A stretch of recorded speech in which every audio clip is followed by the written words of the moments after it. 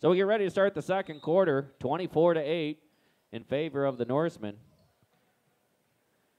And we have, let's see, Kendall Endress came out there for, who'd he come out for? Cameron. And then Stevie McGrath is finally in, and he came in for Schmitty. We got Kendall in there. We welcome Schmitty, or excuse me, Stevie McGrath back out there. Stevie's averaging 1.6 steals a game. Nearly fell out of bounds. Evan has 2 fouls, so he doesn't want to get a third. Otherwise, he'll be sitting on the side, too. Nice pass from top. Nothing doing. Misses it. Gets his own rebound and puts it in. 7:20 remaining in the first half. 24-10. Norsemen have a 14-point lead. Evan by himself misses the layup. And they save it, throw it off of Kendall.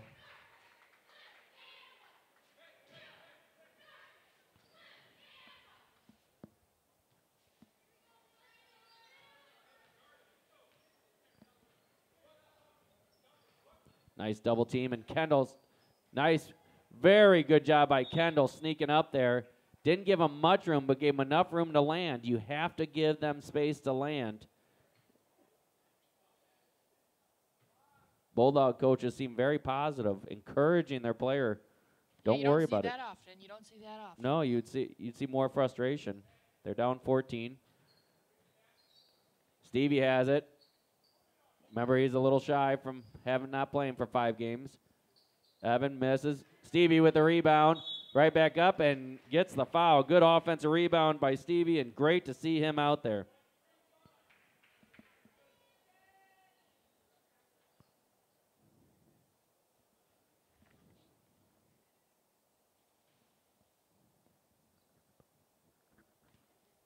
Stevie McGrath shooting 2 shots. It's been a long time since he's been out here shooting. 24-10, 6:38 remaining in the first half. We're with Willie, Dylan, Stevie, Kendall, and Evan Schomer. Stevie's second shot, I think this one will go in. Front iron, no good, and Evan gets the rebound. They call the offensive foul. That's his third. Same guy called it. Wow.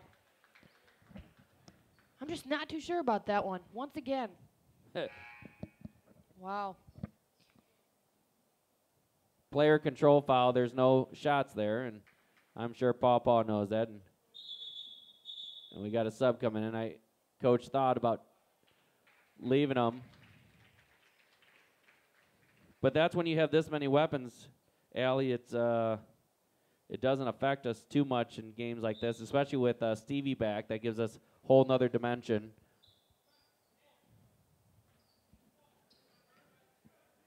.6:30 remaining, 24-10, Norsemen lead. Stevie's a little slow on that. He'll get his legs back. Yet he gets a steal. Nope. Almost comes up with a steal, gets a deflection. And they get a timeout. Well, Stevie's definitely favoring that leg a little bit. If you watch him closely, you can see that. And Coach actually, I think, just asked him, hey, are you doing okay? Yeah. He wants to make sure. I think he's being careful on his movements, being smart. You know, Allie, I like this cheer. Yeah, it's one of the only loud. It's really loud. It's progressive. It's action-based. They did have a good dance the other day that I was impressed with, so that was cool. Yeah. We got our photographer, Karen Meyer. She got a great picture of the 2 girls way up high doing that splits where it's like above their head somehow. I used to do that. I gave that up when I turned 30. We used to have a family business. We would go entertain. Yeah, we were in the circus. That was tremendous time. Yeah, Allie. good times, good times. Back in '88, I missed that. 6:04 remaining in the first half. Floater, and they come up with their own rebound. It looked like Kendall got shoved from behind. Willie with it. Good defense by Willie.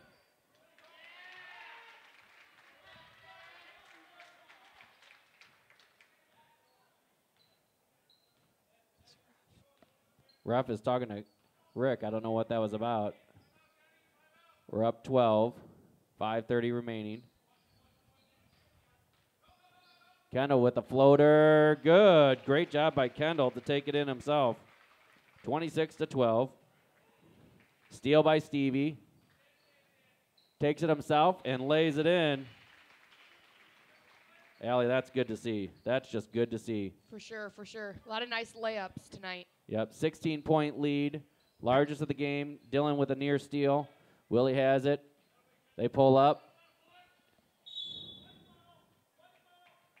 There we go. That's their 6th team foul. After this, they'll be in the bonus. Both teams in the bonus. Again, too many fouls called from my vantage point, but we have 2 of our guys, our big guys, Evan and Jack, both have 3 fouls each. Stevie has it, drives, scoops, no good, but he was fouled on the shot. So he'll go to the line shooting 2 more, and this is good for him, Allie. You remember he missed his first 2. And now both teams are in bonus from this point forward. Cameron getting set to check in. Come on, Stevie. There we go. Just a little bit more leg, and he got it done. Now we're in the game. There we go. Dylan will be subbed out. Cameron coming in. I think he just had to get warmed up after being out for so long. Yeah. Second shot. Up and good. Made them both. 30-12, 18-point lead. That's the highest of the game so far. 4:52 remaining. Cameron wouldn't mind a steal and a dunk here. I wouldn't mind it either, and it might help our crowd. Our crowd is great, but they're just non-existent. Stevie gets the foul, and I think that was completely legit foul too. 4:38 remaining, 30-12. Yeah, real good crowd. It's just really quiet. You know, it's not action-packed. Their fans, they didn't bring a. They're the home team. They didn't bring a lot of fans themselves. Look at this. They go back. I'm not sure. Assuming they're not going to get the rebound. You may do that at the end of a game, but not usually here. 30-14, 16-point lead, 4:35 remaining in the first half. Willie by himself takes it up and under, bucket by himself.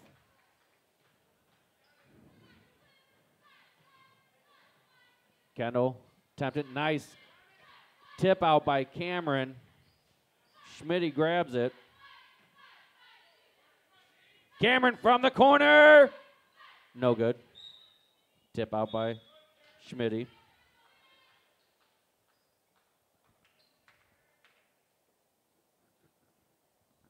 (32-14), 16-point lead, 4:10 remaining in the first half. Norsemen still pressuring. Kendall's got to retreat back. He had the pass. Schmitty with the steal. I don't know how Schmitty got back so fast. He's so quick. He is so quick. Kendall has it, looking for Willie. No, he gets it into Kendall. Kendall has it. Drops it into Stevie. Turnover, Kendall. Nice hustle by Schmitty all the way back to get the deflection. I don't even know if our camera lady got to it. That was so quick.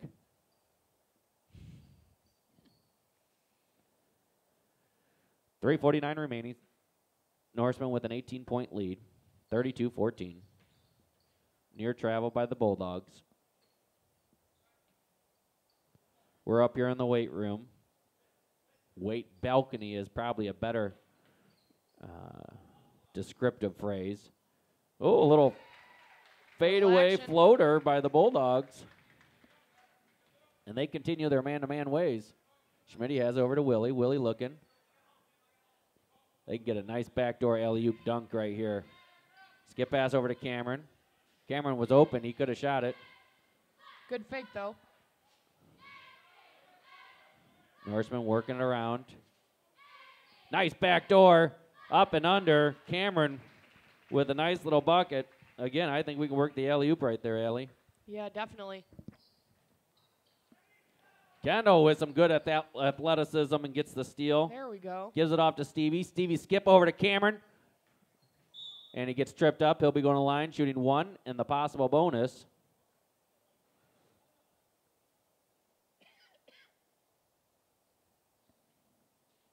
Cameron shooting over 80% from the free throw line. I'm not sure what's going on with the Bulldogs. Interesting substitution pattern.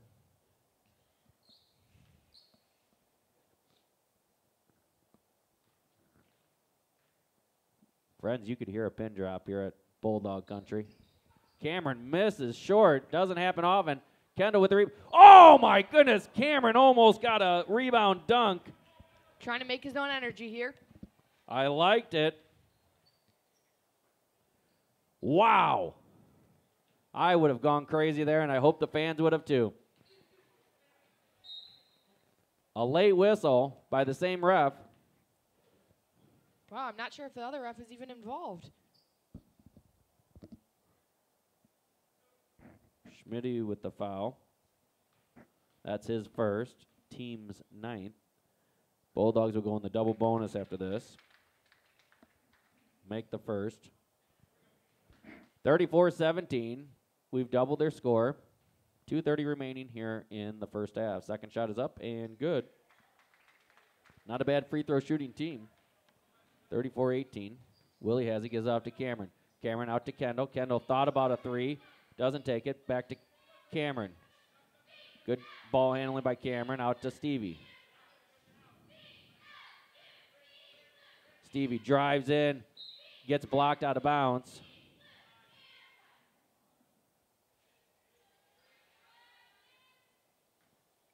Stevie has it, or excuse me, Willie has it. They just go fundamental, give it to Kendall, and just work it around. Cameron gets the block, and he's glad to get back to the free throw line, Allie, because he does not like the fact that he missed one. No, he doesn't. You can tell on his face. Allie, I'm not a betting man, but if I was, I'd bet both of these buckets are going to be good. All right, let's see.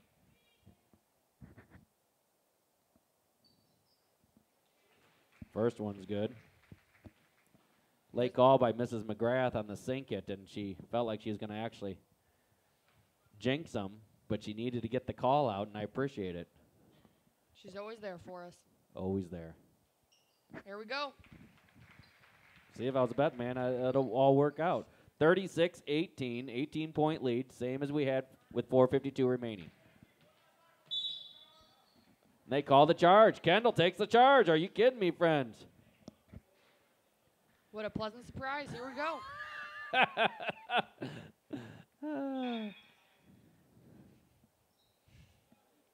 Bulldogs subbing in, 2:02 remaining in the first half. Norsemen have an 18-point lead. Let's see if we can extend it to 25 by halftime.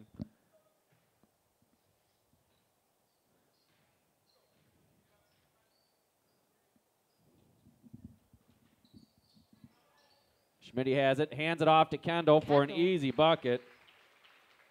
Kendall's got a great game tonight so far. Yeah, he really has had a nice game, Allie. Oh, wide open underneath. Oh, are you kidding me? Stevie McGrath comes from nowhere and blocks him. I wonder if Stevie's getting tired just because of not playing in these last 5 lack games. of playing time. But he seems to be moving pretty quick still. Yeah, he sure does. Inbounds, Kendall tips it out. Good deflection again. 1:42 remaining in the first half. Norsemen have a 20-point lead. That's their largest of the game.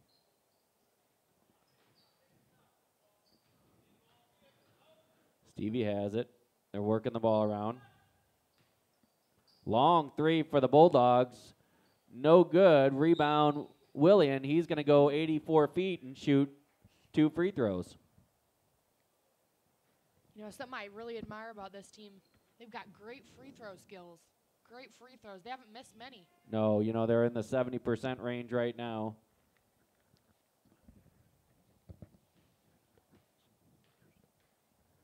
Willie's shooting. Looks like Dylan's getting ready to check in, and Willie makes the first one. He's coming in for Dylan's coming in for him.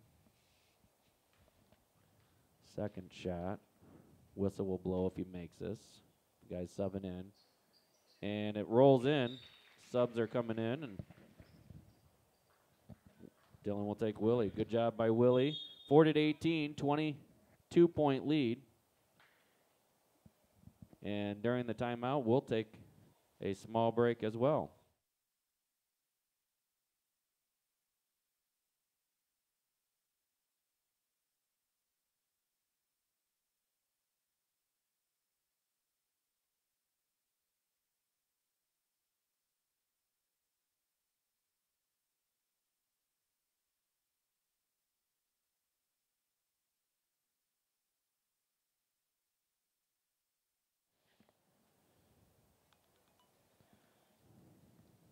All right, well, we're back here.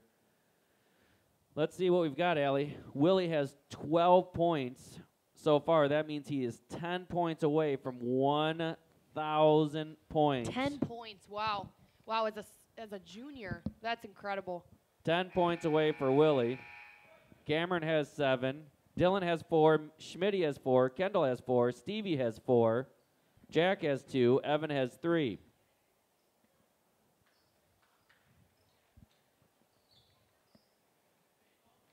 And here we go.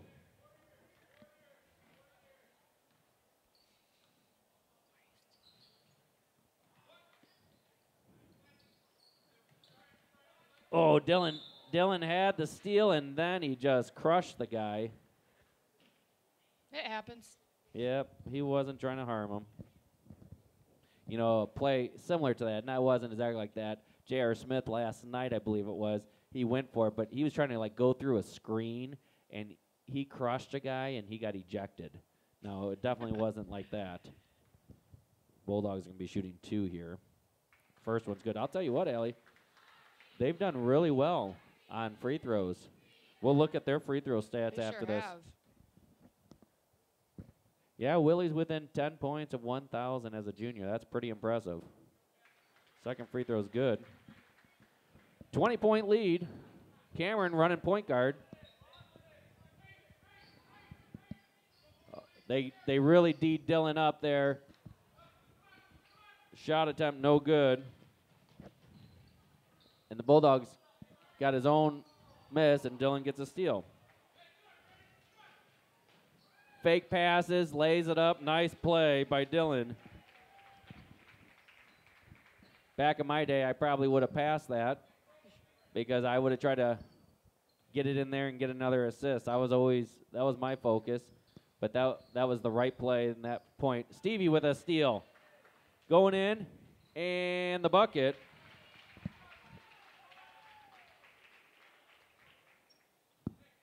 $24 points. That's the largest lead of the game.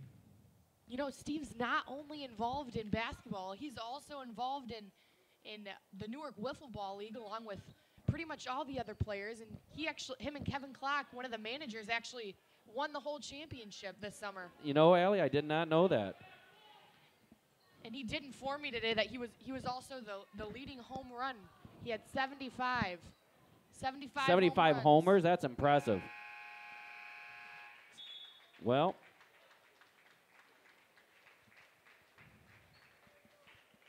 that's it. I think that was a great first half for the Norsemen.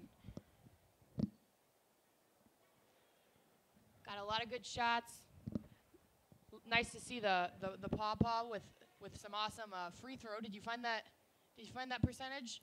No, I didn't yet, Allie. Well, it's 44-20 going into halftime, and we'll take a little break, and then we will be back.